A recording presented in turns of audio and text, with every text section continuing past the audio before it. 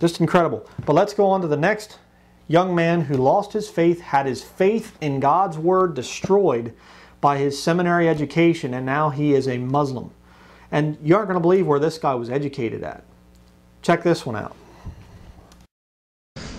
So I was in a frenzy, and I started telling my friend, and he realized that I was in a Christian crisis, as to say. You know, I was in real crisis. So he took me to back to the scholars at Bob Jones, and he also got me in touch with some Bible scholars at the Moody Institute in Chicago, which is one of the biggest evangelical schools in this country, the Moody Institute, which is where I plan to perhaps do my graduate studies after Bob Jones. And they came together and they had, you know, an intervention, as to say, you know, they tried putting, they began to think, because I started to believe that this book cannot be from God. It cannot be from God because there's too much in it that does not make sense. And then I also started to notice the contradictions of the texts. Started reading the text, I started to realize that not only there are contradictions in what the text says, which there are thousands of them, and for sake of time, there's no need to go through them. If you want to know them, there are many books out there that will show you them. Books written by non-Muslims, to say. I ended up talking to one guy at Bob Jones University, and I don't want to give out his name because he will probably not be very happy with me saying that he is the person who wrecked my faith in Christianity. And he would not be very pleased if I were to give out his name and accredit that to him, because he's probably still a professor at Bob Jones. But he sat me down and he said, you know what, Brother Joshua? You're seeing all these things that are happening, you know, mistakes, things that don't make sense, you know, things that don't look right. And he said, you're going to see it, and you're going to continue to see it if you continue to read this book. He said, because this book was written by man's hands. And anything that has been touched by man's hands will have fingerprints still left on it. He said, so what happened was, when all these things you see wrong, is that somebody probably just made a mistake. He said the copy of the copy of the copy, the scribe who copied this person, this, so on and so forth, probably one of them made a mistake, and somebody copied his mistake and made his own mistake, and then that person compounded the other person's mistake, and maybe somebody came back and corrected one person's mistake and then added his own. He said, so that's probably what happened, and you have the final product of all of that.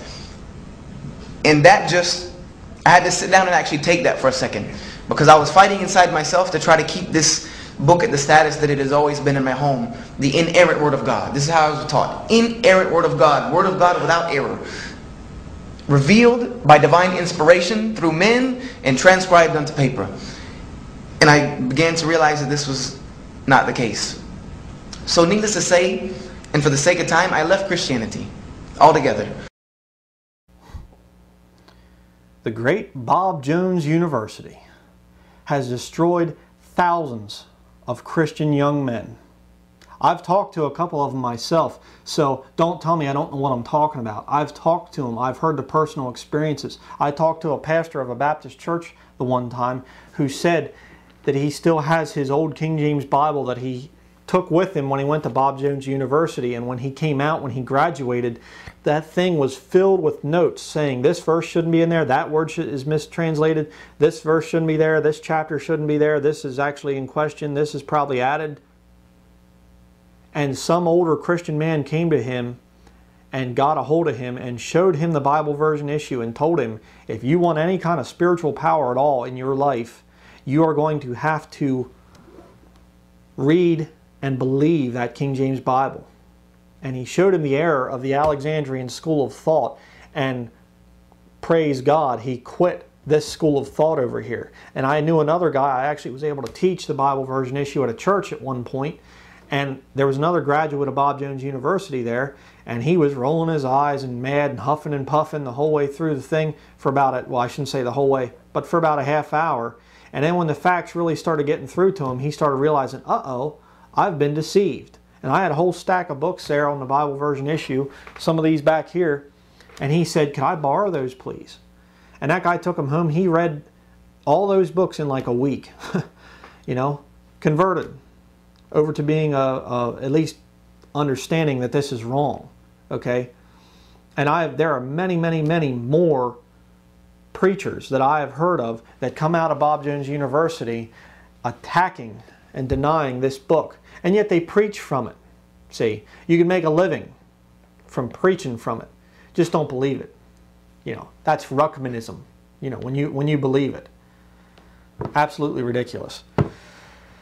But that's what happens when you are educated against the King James Bible. And let me just say something else here before I continue. One of the reasons why these two men have converted over to Islam is because Islam is smart enough to have one book, the Quran. Okay, and this is not a holy book, okay, this is an unholy book. A lot of ridiculous nonsense in here, which I'll show you just a minute or two. But the point is, they aren't going to have multiple versions. A version for the feminists, yeah, right. among Islam, they'll have a feminist Bible. I don't think so. Okay, and of course, I don't defend the way they treat women and everything. Obviously, is ridiculous. But the point is, at least they're smart enough to only have one English translation. Just incredible. But if you want to find out more on Islam and how it is just such a ridiculous system, how Muhammad was a pervert, how he was, just horrible things that guy did. And some of the things he taught were just incredible. I mean, just ridiculous. Right here, Muhammad's Believe It or Not by Abdullah Aziz. And you can actually read things in here. It's illustrated, it's comic book format. But you read it and you think there's no way. And I actually went and I got a copy of the Quran so I could look up some of this stuff, and because I thought there's no way that they actually would teach that. But then you actually get the thing and you read it and you go, wow, they actually do teach that. So very, very good. Get a copy of that. I'll give links for this down in the description area. But now let's move on to the next section. One more thing on this subject of Islam and their discussion now. They're starting to pick up on this whole new version thing over here. There's a great article. I'm going to give a link to it down in the description area. And you can go there and you can read it. And you can see how a lot of the Muslims are now starting to pick up the writings of Kurtaland and some of these guys, Bruce Metzger, these destructive Bible critics. And the Muslims are starting to pick up on those readings now, or those writings, and they're saying, look, these great Christian scholars are actually saying that the Bible's imperfect, that the Bible's just a man-made book, and that only the original writings, only the original autographs were the divinely inspired Word of God. The Islamic world is now picking up on that and using it against Christianity and using it to blaspheme the Word of God. I can't cover this whole thing in this video, but you can go there and you can read all the details of how the Islamic world is now attacking Christianity because of the new versions. So make sure to read the article. Alright, one of the most common practices in criminology, when there's a crime committed and you go there as a detective or whatever and you want to solve this crime, you find somebody murdered or something, and you want to find out who did it, okay, is you have to look at motive. That's one of the most important things. Who would have benefited from this crime? Now, let's be open-minded here. If you're a new versionist, just go along with it for a minute. I know that's hard for you to do, but who would benefit from replacing this book?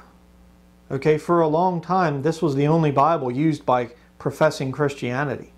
Okay, and there were, the Douay-Rheims was available actually before the King James Version. The Douay-Rheims came out, but for a couple hundred years, this was the book.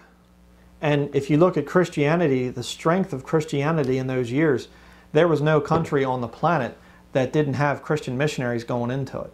And they were all carrying King James Bibles. Okay, the greatest works ever completed for the Lord were all done with this book. Okay, and everything's been falling apart ever since this garbage over here came out. So let's just say for a minute that there was a crime committed, that this book here was attacked by this over here. Now, who would benefit from that? Who could possibly be behind these new versions? Well, if you actually watch my Real Bible Version Issue Exposed video, it's available here on YouTube. Go to my channel and go to the playlist and you can watch the whole thing. Won't cost you a cent. If you watch it, I kind of prove, not kind of, I do prove who is behind the new versions. I made reference to it earlier. But I'm going to show you from their own writings, the writings of Jesuit fathers of the Catholic Church. I'm going to show you from their own writings exactly who benefits from this over here. So let's take a look at this. Okay, here we have The Church Teaches, Documents of the Church in English Translation by Jesuit Fathers of St. Mary's College. All right, let me zoom in here. We're going to go to page 59. Now, let me zoom in a little bit more so you can really kind of make this out. This is important to get.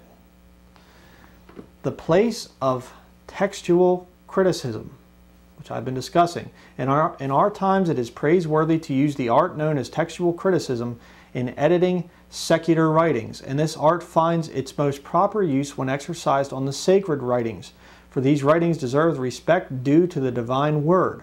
The purpose of this act is to restore the original text as perfectly as possible, to remove the corruptions which the fallibility of copyists has caused, and as far as it can, to do away with the glosses and omissions, the inversions and repetitions of words, and all the other kinds of mistakes that invariably slipped into text handed down through many centuries. And all should well realize that this lengthy task is necessary to understand correctly the divinely inspired texts.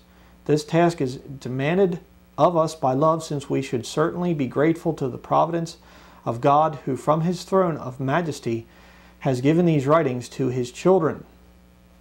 Now I'm going to show you another reason here. Here on page 93 it says, Christ's Church is not a society of equals, as if all the faithful in it had the same rights, but it is a society in which not all are equal. Now, of course, you see the hypocrisy right away of that statement about textual criticism, that they are, really trying to find and restore the original writings and stuff. Yeah, why would they use this minority text if they're concerned about restoring and really, let's really look at the different Greek texts and everything. Yeah, they're using the poorest text that is out there. Okay, less than 5% of the manuscripts. You want to find the real ones, you go over here to the Receptus readings. Okay, very poor argument.